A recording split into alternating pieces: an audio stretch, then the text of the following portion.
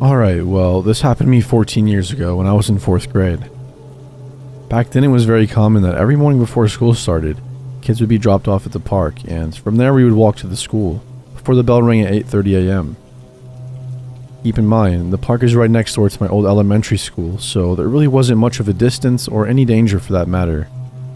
One and only road that led to the park and school had lots of traffic and people walking around. So my mom drops me off, and since we were pretty early and my friends were already walking toward the swing set in the park, I told her I would go there with them and wait for the bell.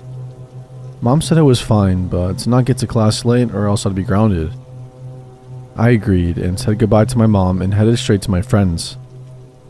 Now in this park, way in the back, there is or was, I haven't been there in years, a wooded area that you can go in for maybe half a block, and then you run into a fence that separates a farm and the park. It was a very cool area to run and play in, and the swing set where my friends were hanging out at was maybe 30 feet away from the trees. As I was getting closer to my friends, I saw something shift next to a tree, and I stopped to get a better look at whatever it was. That's when I saw him. A tall man with greasy brown hair and dark clothes. He was way in the back of the park in the tree line, just looking around, not doing anything that would cause alarm. So I dismissed him as just a man walking around, or one of the farm helpers that we would usually see from time to time, feeding the chickens or fixing the fence. I went on to talk to my friends, but I kept getting a bad feeling. Fortunately, my parents were very good at teaching me to listen to my instincts and be aware of my surroundings whenever I am near strangers. Feeling a bit weird about that man, I told my friends that we should start to head out to the entrance of the school. But because it was 7:45, they didn't want to get stuck in the cafeteria. I started to get upset because the bad feeling I had was getting worse. I felt kind of trapped, and it was clear to my friends that something was up with me, but they dismissed it as me being in one of my bad day moods and continued to goof off and be loud. I looked around, still feeling nervous, and looked towards the woods. He was still there, except this time he was looking at us. He had a cold look on his face, and I could tell he was angry. That's when he saw me staring, and I quickly looked away, trying to play it off. Unfortunately, that gained his attention, and he slowly made his way to us. When he got close, he smiled at us, and in a very friendly voice, started to ask questions about what we liked, what kind of video games we liked to play, what school we went to, stuff like that. I stayed quiet and just listened to my dumb friends answer his questions without hesitation. The man then turns to me, the only girl in the group, and with a creepy smile tells me that I have beautiful black hair and a pretty face. I quietly and nervously thanked him without looking at him and moved closer to my best friend Josh. He was a 6th grader and the eldest of the bunch. When Josh saw how nervous I was because of the man, he held my hand and moved me behind him. The man looked annoyed that Josh did that and moved around him to get closer to me. At this point, I looked over to our other friends and they finally realized that something was wrong, but they were just as afraid as I was to do or say anything. The man kept saying that I was very beautiful and that I looked like a pretty doll. He just kept saying all these compliments that a stranger should never tell a little kid, especially without parents present, and even that's iffy. At this point, my instincts were telling me to run or to cry out for help, but I was scared and I couldn't move at all. The man then started to touch my hair while complimenting me and said how he would like to take me home, how I would be his special little doll, and that he would buy me toys and lots of pretty things. He then grabbed me by the arm and pulled me close to him. Thankfully, when he did that, it snapped Josh out of his fear of what was going on, and he pulled me back towards him fast, and we all took off running. He was so fast that I guess the man didn't expect it. The man cursed and yelled and started running after us. I swear it felt like we ran forever to the entrance, and I felt somewhat relieved that we were that much closer to the school and to safety, but the man was still behind us. I was sure that he was going to catch up and hurt us for running away. But when I looked back, he had stopped near a bench with a hate-filled look on his face. We finally made it out of the park and just ran straight to the entrance of the school, where one of our teachers, Miss D, was barely making her way out to help with the street crossing. When we saw her, we ran to her, and I just collapsed on the floor, crying, while the boys told Miss D what happened and what the man looked like. Miss D immediately informed the office. The entire school went on lockdown and the cops were called. I stayed glued to Josh while we spoke to the cops and waited for our parents to arrive. And thankfully, the teachers were very understanding of why I needed to be close to my best friend and left us alone. My mom and dad were so scared and furious that this man had tried to take me away. We're thankful that Josh reacted quickly and led us to safety. After that incident, the school took steps to make sure all kids were dropped in front of the school safely. The school district sent out letters to parents telling them to not allow us to be in the park unsupervised, and a patrol car was assigned to our school. Although the cops searched for the man, he was never found, which terrifies me, and to this day, I can still remember the look in his eyes as he saw us get away. I don't know what would have happened to me had Josh not have been there to protect me, and I am so thankful I had and still have such an amazing friend looking out for me.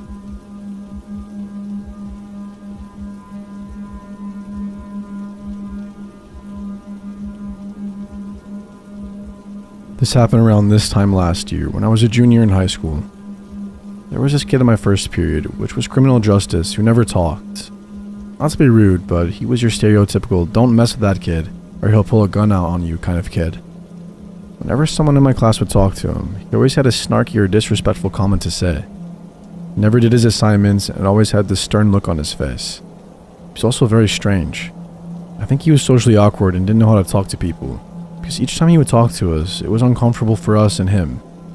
One morning, this kid came to school and acted out of the ordinary. He sat in a different seat and didn't have his backpack on him. After my teacher took attendance, he left the room to go to the portable next door to us, which is also a criminal justice class. The kid walks out of the class without telling anyone and didn't come back.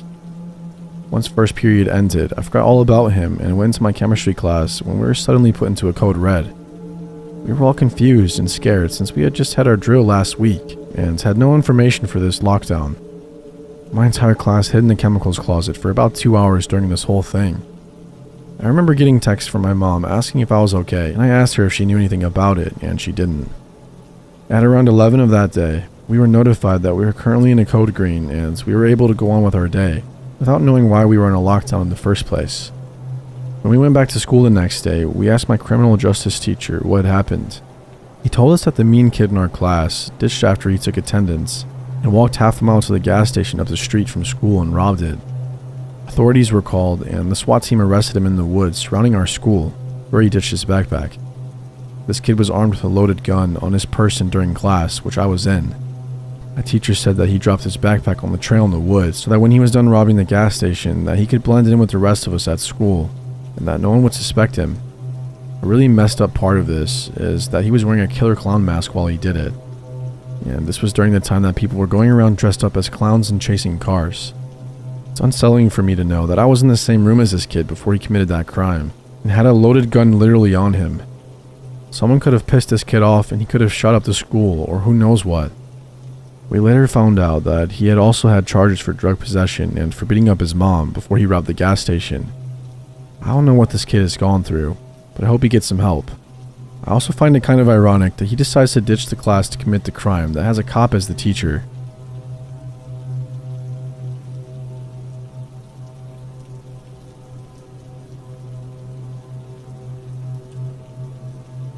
It's 10:11 p.m. right now. I'm inside a classroom on the 3rd floor of my school because, as the title says, we're on lockdown. Right now, everyone is sleeping, even the guy watching over us. The tears, adrenaline, and fear that fueled our day took its toll, and we are all knocked out cold. But before I continue, I'm sure you have questions, and I may have answers. So let me start before he wakes up. I'm a senior in high school. I live in a fairly safe neighborhood with the exception of only danger being drug deals. The whole thing started about 1:25 p.m., passing period between 6th and 7th. It was a typical school day, no special events happening or nothing out of the ordinary. My girlfriend and I were one of the last people to leave the classroom since she had to ask the teacher a question, and being her boyfriend, I waited for her. We went to the 2nd floor to get my AP Environmental Science textbook before heading to the 3rd floor. We had about 3 minutes left in our 7-minute passing periods. We got to the 3rd floor of the school and in a small hallway with 2 stairways on opposite ends of the hall. As we walked down the hall, I noticed a kid next to me wearing very dark and loose clothing. Weird, I thought to myself. I looked straight and noticed another kid heading down the stairs, wearing almost the same thing. We parted ways to our classes. Mine was located in the very back of the school, the S-Wing. Class began, and so did our daily routine.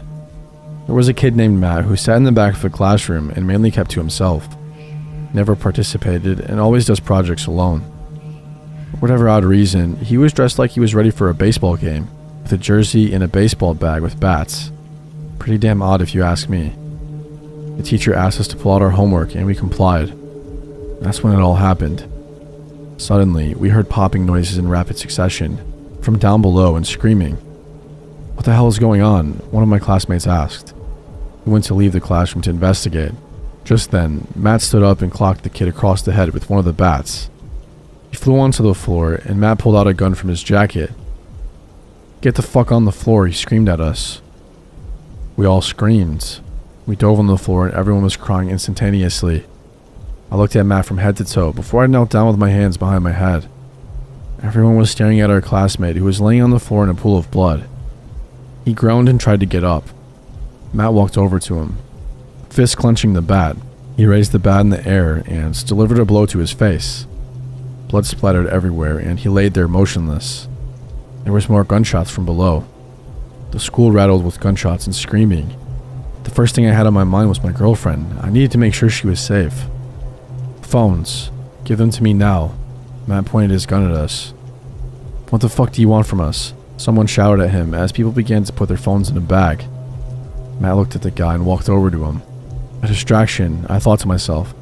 I quickly pulled out my phone and tried to shoot a quick text to my girlfriend. "Are you okay?" I typed at near superhuman speed.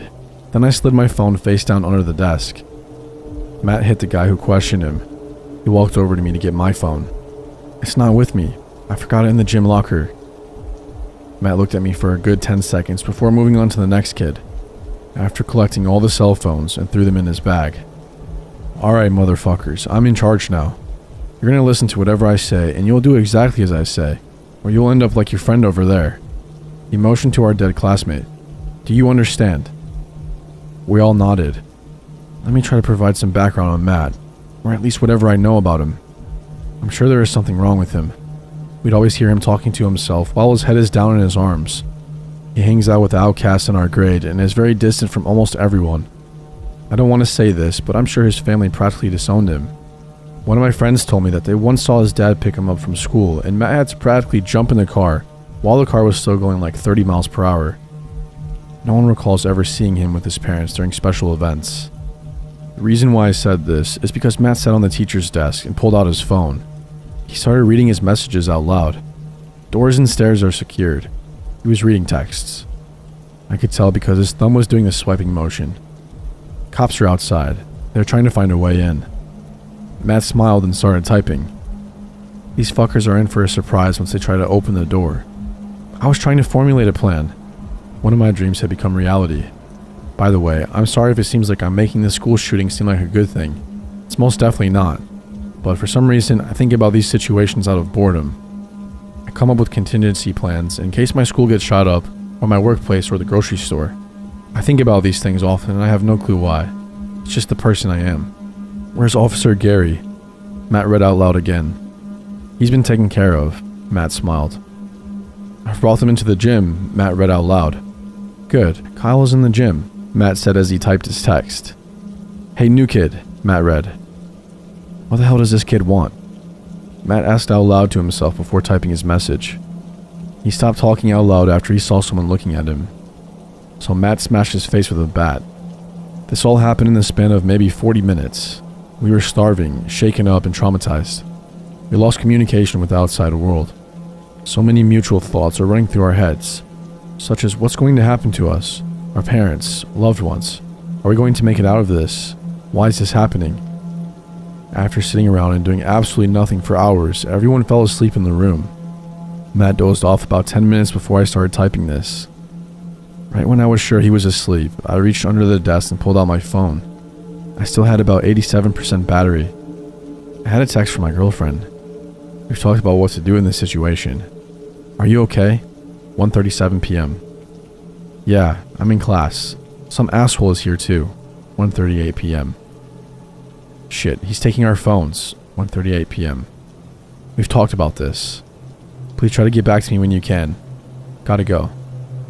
I texted my family and told them what was going on, and now I'm here and it's 11:01 p.m. I'm sorry if I seem very disorganized, unlike other entries. There's just so many damn thoughts going on through my mind. I'm going to take a quick moment and list what I know and what I don't know. What I do know, there's a group of these guys holding up the school. The cops can't get in because the doors have either been A, barricaded, or B, blocked in some other way. All electronics have been confiscated. This was a planned attack. Matt is new to their group. What I don't know, Matt is new, which means he could have no to little experience in this type of situation. However, I don't know that. He could have experience, or he could have no idea what he's doing. These guys are armed, and so is Matt.